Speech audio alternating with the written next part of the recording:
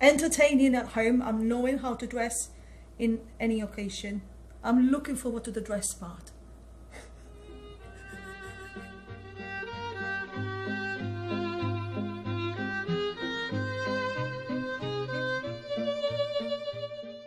So the hosts will be near the main door to receive the guests. The man on the house will be placed first and the woman after.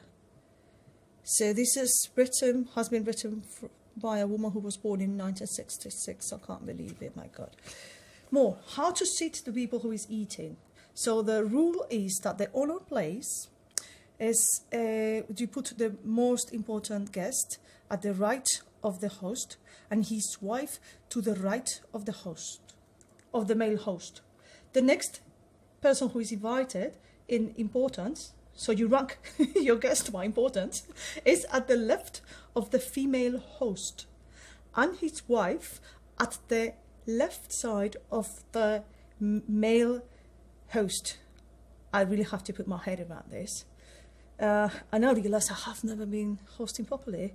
Then the sexes will be alternated. You put one man sitting at the table, then one woman, then a man, and then a woman, trying to avoid in this way that two men or two women sit together. This is only possible if you have exactly the same number of men than a woman. We have figured this already. So when you make your list of guests, you should try to make sure that you have the same number of men as of women. And if you cannot, it's better that you have more men than women, because this way the alternance of women and men. You keep the alternance of women, and then the rest of the men you put them together sitting. It is better that you have two men together than two women together. Why? Why is it better? Okay, so we don't know.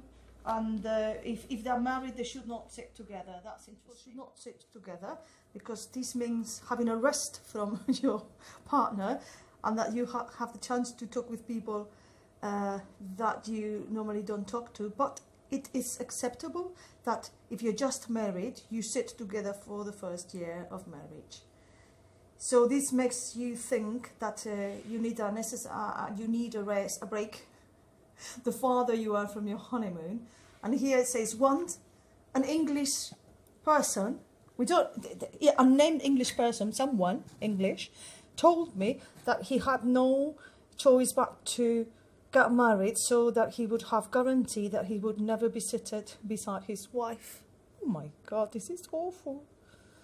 Okay, the only exception that I know to this established social rule comes from Susan Crew. I have to check her books.